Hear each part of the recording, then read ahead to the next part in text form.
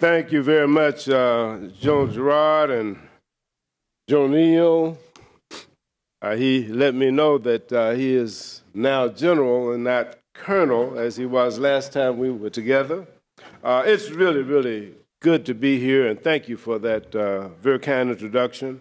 I am always honored to be here to speak, and especially today at your 70th annual conference of the National Guard Association of Georgia. It's always an honor to be in the company of members of our military, those who support our military. It's a special honor to speak with the members of the Georgia National Guard. You are our citizen soldiers, and you are sacrificing yet another weekend of your personal and your family time to support our great Georgia Guard and our nation. Our military would not be where it is without the support of service organizations like the National Guard Association of Georgia. Thank you for all that you do to support our service members and to support the families. As you know, our military has been instrumental in building and defending our democracy throughout our nation's history. I'm very appreciative for all that the National Guard Association of Georgia has done and will continue to do to help veterans, service members, their families meet and overcome the challenges of your service. As a member of Congress, I rely on the courageous spirit of all of you to continue to energize me in my duties as we work to maintain and to enhance our commitment to our active duty troops and to those who came before them. This morning, I thought that I would begin with my thoughts about the current status of our military. Our nation has been engaged in war through the longest period of time since its existence. This war has been focused primarily in the Middle East and Afghanistan, but unlike in wars past, it does not follow traditional national boundaries. Our forces are engaged with support from our allies in efforts to defeat and to destroy ISIS. However, these deployments are not limited to just that region. As I speak to you today, there are a significant number of soldiers, airmen, Marines, and sailors that are deployed to a myriad of countries around the world right now. The complexities of our military, the complexities that our military now faces are perhaps the most challenging of the past several decades. In addition to the fight against terror, our national defense strategy is continuing to evolve in the face of growing threats from near-peer adversaries, Russia and China, which now pose substantial threats to our national security. Additionally, Iran, North Korea, and numerous other state and foreign actors pose threats to the freedoms that we enjoy.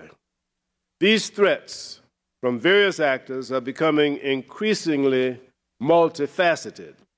Counterinsurgency and the war on terror continue to be a strong military focus. However, the growing threat of nuclear proliferation and the challenges of cyber attacks pose, and they've caused our military to broaden our strategies and to have increased what we have asked you and our military members to accomplish. Now, the U.S. Constitution explicitly grants Congress the power to raise and support armies to ensure that it stands poised to respond when necessary. Just a few days ago, Congress voted for the fiscal year 2019 National Defense Authorization Act. And when I return next week, we'll begin work on the 2019 Defense Appropriations Bill. I assure you that we're working to ensure that our military remains prepared, equipped, and trained to defeat any enemy that we can face.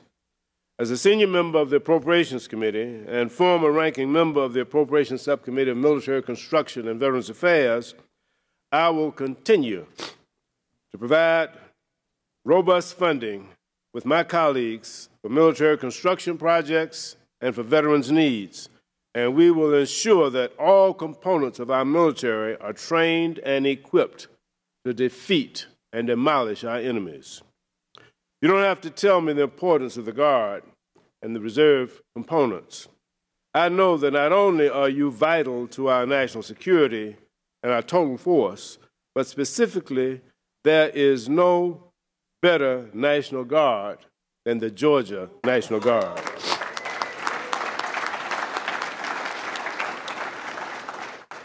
I'd like to share some words from the Chief of Staff of the Army, General Mark Milley, about the importance of the National Guard and the reserve components.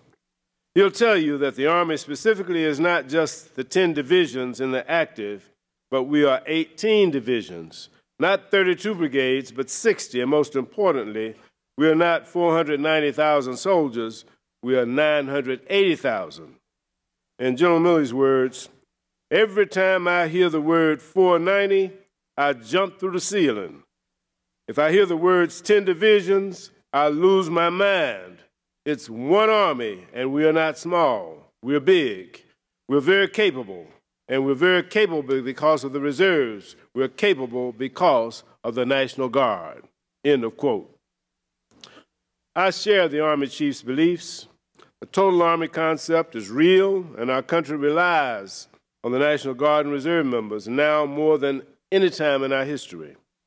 The days during which the Guard singularly served as a strategic reserve force are long gone. Rather, the Guard is and must continue to be an operational and combat reserve. In addition to the Army Chief of Staff's comments, let's look back to the founding of our country. If you remember at the Battle of Lexington and Concord, those first shots were not fired by the regular Army, but by the National Guard. From the very start of our nation, the National Guard was ready to answer the call of the nation. This continues to this day, and I would now like to highlight some of the great accomplishments of the Georgia National Guard. Just this past month, the Georgia Army National Guard conducted a brigade-sized Joint Readiness Training Center rotation in Fort Polk, Louisiana. This consisted of more than 4,500 soldiers from the 48th Infantry Brigade Combat Team, supported by elements of the 648th Maneuver Enhancement Brigade. The first time in nearly a decade, the National Guard completed a training rotation in order to train on core competencies, the decision-making processes, and logistical problem-solving in a large-scale role-player scenario. This training was designed to not only get after Secretary Mattis's readiness priority, but was also designed to prepare the 48th Infantry Brigade Combat Team for deployment in the very near future.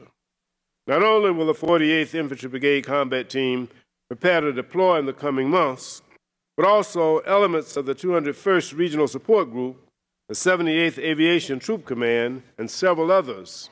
They will deploy the combatant commanders around the world on a variety of mission sets. I thank all of you as you take on these upcoming missions. Additionally, the Georgia Air National Guard continues to prove that you are second to none. The 116th Air Control Wing, based at Robins Air Force Base, called the Eyes of the Night, executes the Joint Surveillance Target Attack Radar System, which we call JSTARS. The 116th provides worldwide surveillance and command and control in addition to domestic support operations. Just this year, the 116th Air Control Wing received their 20th Air Force Outstanding Unit Award, more than any other Air Force unit. That deserves a round of applause.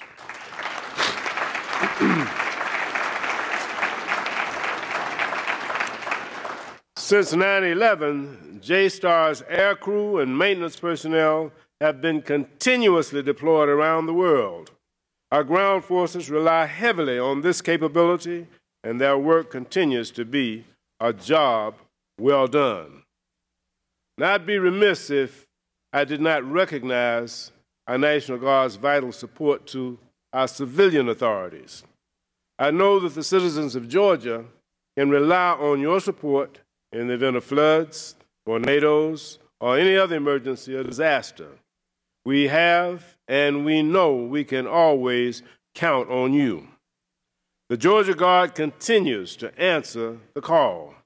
The Georgia Department of Defense, as a joint force, supported response efforts during Hurricanes Harvey, Irma, Maria, and winter storm response efforts by providing more than 7,000 guardsmen. These guardsmen responded to over 85 Georgia Emergency Management Agency requests for assistance and supported county emergency management agencies throughout Georgia with law enforcement, debris cleanup, power generation, and relief supply and support operations. Your support on the home front comes outside of disaster situations as well. Members of the Georgia Air Guard and the Georgia Army Reserve were part of the 419 service members that supported Operation Empower Health. This innovative readiness training took place in Savannah just a few weeks ago. During this exercise, these service members provided services on a large scale that provided no-cost medical, optical, dental, and veterinary services to nearly 8,000 citizens in the region. This training event provided nearly 20,000 training hours and more than $4.5 million in medical value to those communities. Exercises like these benefit the local communities greatly, as well as prepare our service members with vital military training. One last highlight I'd like to mention: the great accomplishments of the men and women of the Georgia National Guard is your work with our allies. Our allies and partners came to our aid after the terrorist attacks on 9/11 and have contributed to every major U.S.-led military engagement since.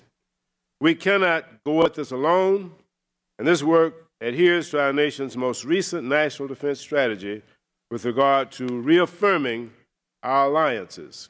The Georgia Guard not only continues to maintain a strong relationship with the countries of Georgia and Argentina through the State Partnership Program, but also the Georgia National Guard service members participated in several vital exercises with our allies, including Noble Partner 17, which was a multinational involvement that included units from the U.S. Army Europe, as well as service members and equipment from Germany, Armenia, United Kingdom, Turkey, and Slovenia. The Georgia Guard also participated in Operation Saber Guardian 17, another multinational exercise that covered Bulgaria, Hungary, excuse me, and Romania.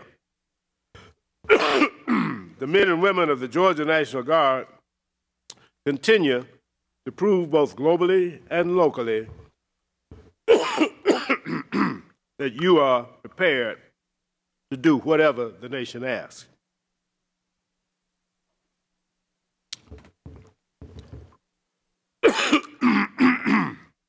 Excuse me. I could go on with the great things that you've accomplished, but I'd like to end with just a few things. First, with the current strategic environment, I anticipate future demand for our soldiers, sailors, airmen, and Marines in all corners of the world to increase. And in order to meet this demand, our senior military leaders will rely more heavily on the National Guard. Secondly, our nation owes our service members a debt of gratitude that can never be fully repaid. As co-chair of the Congressional Military Family Caucus, I continue to work to address the challenges that our military families face. Those challenges are perhaps even more unique to service members in the reserves and the Guard. Known as citizen soldiers, National Guard and Reserve members are private citizens who train for military duty in order to be ready to defend their state, their country in times of emergency. You are the very definition of higher quality citizens, and I salute you for your service. I believe it's our duty to support the backbone of our fighting forces, the military family. Ultimately, military service is about people, and it's how we take care of those people and their families that will determine how well the most powerful and the most devastating military force in the world will be sustained into the future. We must always remember that it's not just the service member that chooses to serve, but it's also the family. Therefore, I will continue to work to ensure that our service members, their families, and veterans' voices are heard and that your concerns are addressed. I'm very proud of the vital role that Georgia's more than 11,000 Army and 3,000 Air Guardsmen play in defense of our nation. Your service to the country is vital, and we count on you to be ready to answer the call, either at home or abroad. Again, I'd like to salute the National Guard Association of Georgia for your ongoing efforts in behalf of our National Guard.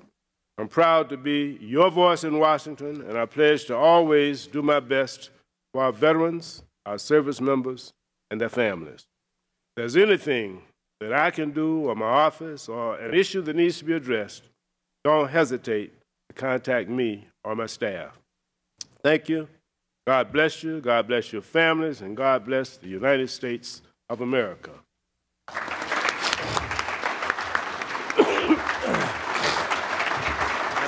Too, in case you need it. Thank you, sir. Appreciate you. Congressman Bishop, on behalf of the association, I don't mind, you are a friend of the Guard. And as the Adjutant General said, he is here every year. It doesn't have to be an election year, and he's always involved in military affairs, whether it be the Guard or down at Fort Benning. And that definitely is noticed. And on behalf of the association, I present this coin to you, sir. Thank you, sir. All right. Thank you.